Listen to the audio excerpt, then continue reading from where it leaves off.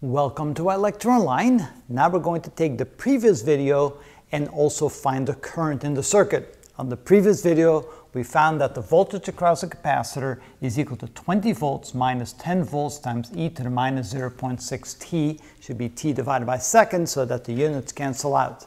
But now we're going to find the current, and the general approach is that the current across a resistor is going to be equal to the voltage across the resistance, and the current across the capacitor is going to be C times dV dt. So now we need to define the current right here to the circuit, and we can see that the current through the circuit right here to the 30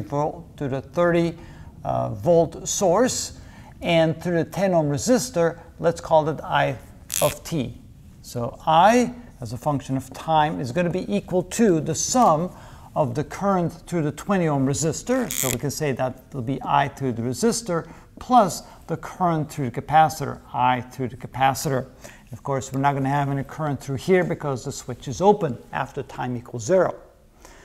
So what's the voltage across the resistor here? Well, the voltage across the resistor is going to be the same as the voltage across the capacitor because they are parallel branches to one another and they're joined over here, they're joined over here. So we can then say that this is equal to the voltage across the resistor, which is the same as the voltage across the capacitor, divided by the resistance. That's what we get from here. And then plus the current through the capacitor is going to be the capacitance times the derivative of the voltage with respect to time. So in this particular instance, these two V's are going to be the same V. It's going to be the voltage defined right here. So next, we write what these are equal to. So we have the voltage, which is 20 volts minus 10 volts times e to the minus 0.6 t. That should be a 0.6 t, all divided by the resistance of 20 ohms. And then we go plus the capacitance, which is 1/4 of a farad, times the derivative of the voltage with respect to time. So the derivative of this equation right here, the derivative of this constant is 0, and the derivative of this would be minus 10 volts times a minus 0.6. That would be a plus 6 volts. That would be times 6 volts times e to the minus 0.6 t.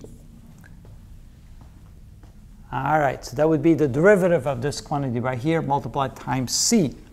So simplifying this a little bit more, so this is equal to volts times resistance. That would be 1 amp minus 0.5 amps times e to the minus 0.6 t. And here we have 1/4 times 6, that would be plus 1.5 farad times volt, that would be amps times e to the minus 0.6 t. All right, so we have a minus 0.5 amps, a plus 1.5 amps, so that gives us 1 amp plus 1 amp times e to the minus 6, I keep forgetting the 0.6 t, and that would be the current through the capacitor, no, not the current through the capacitor, but the current leaving the voltage source as a function of time. And there's the equation. That's how it's done.